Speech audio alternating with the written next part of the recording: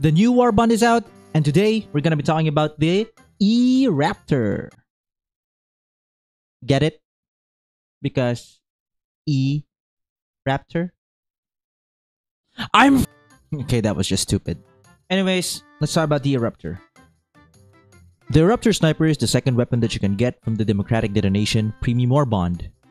It is a bolt-action sniper, and it fires explosive shots. Aside from its notable explosive trait, it has a whopping damage of 380 per shot and medium armor penetration. I gotta say that I was surprised by this weapon. Like, why would I use a bolt-action weapon in a horde shooter? You feel me? But damn, this weapon does some damage. Like, look at this. It destroys fabricators. The radius of its explosive shot is pretty big. I really don't know the numbers or the diameter or what. I don't know. I failed math. I am an embarrassment to the Asian population. I had so much fun using this weapon, and I'm pretty sure you will too. The only issue, or the one drawback that I really hate, is that why do I keep falling on my face if the explosion is coming from in front of me? Anywho, that's enough yip-yapping, and let's get to what this weapon is all about. Okay, so the ERUPTOR. This weapon only has one fire mode. It is the semi. It has 3 scopes. It has 50 meters, 100 meters, and 200 meters. Like I said earlier, this weapon has explosive trait, so every shot that you fire is an exploding bullet. But I don't know, it's actually just a rocket, let's be real. You can have 5 bullets in one magazine, and you can reload 12 times before you need to resupply. Against automatons, where most of the time you're taking fights from range, it performs really well. One direct hit for the devastators in their heads, they go down. But if you are inaccurate, you can just shoot them in their body for like 2 to 3 times. That works too. For the rank and file units, it's kind of a disadvantage when they are spread out, but when they are clumped, you only need 1 shot and you wipe them out. You don't even have to hit them directly, hit their feet or the general area, you destroy them. Now for the berserkers, this is kind of the make or break for this weapon because of its explosive trait. It's kind of annoying because these guys run at you. So you kind of have to master spacing against these guys before you take them down. It only takes like 2 shots, and most of the time they're clumped anyway, and you can take multiple berserkers at a time. Against the striders, this weapon just has a lot of explosive damage that they don't pose a problem. Just 1 shot to their body, their rider just goes down. Now, this weapon has medium armor penetration, but it's on the lower scale since it's a primary.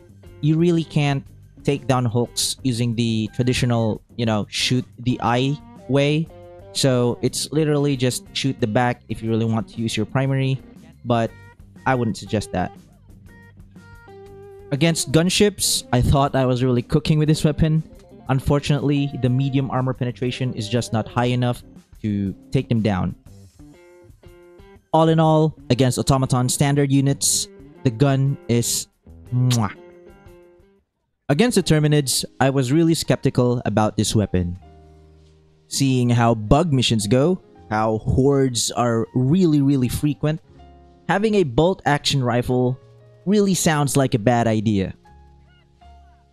But to my surprise, it's actually really good. You know how the rank and file scavengers and the soldiers clump up all the time? It only takes 1 shot and you clear out hordes. The mediums, they are a piece of cake. You know, our favorite bile spewers, they take 2 shots, if not 1, if you hit them into their like little nook and cranny over their head. But if you just want to hit their sacks, you just need 2 shots. And they blow up. Hive Guards, Brood Commanders, Stalkers, you just need 1 shot. They go down. It also helps that even if they have like foot soldiers around them, they blow up as well. This weapon is so powerful to the point that you can actually kill chargers with it. A primary killing a charger. I know it's not unheard of, but the other weapon that I know that can kill chargers, the plasma shotgun, it was just so clunky to use. Against the Titans, you can probably shoot their butt, the sack thingy, you can destroy it, but you can't really kill them. I don't think it's a practical way to kill them with primary anyway, so just stick to your heavy assets. I don't think I need to explain to you why it's a bad idea to use a bolt action rifle to fight the Shriekers. They're just too fast for you to hit. But on the off chance that you hit them, the ones that are close enough to the target that you hit, they fall down as well. I almost forgot to mention that you can close bug holes with this weapon. You can also open crates or the cargo hold thingies.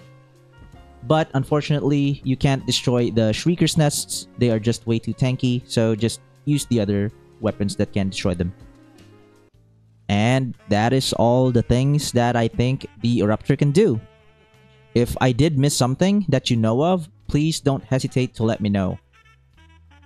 I know this weapon is new and some people are just gonna get used to it. I think it's really powerful and it has a lot of potential for builds. The build crafters out there that are just waiting for a new weapon to be their toy. I think this is one of those weapons that you should try to embed on your builds. My thoughts on the weapon is that it doesn't have a lot of ammo, but still the AoE is just too strong that it doesn't need more. I think it is in a good place right now. It is strong, but it has its drawbacks, like being knocked down. You have to be wary about your spacing. And I guess that's a good thing, because I don't want weapons to do everything at the same time. I think most of us can agree. Bro, I've been yapping nonstop. Anyways, guys, thank you. If you enjoyed the video, you know what to do. Don't forget to like and subscribe. It really helps me a lot.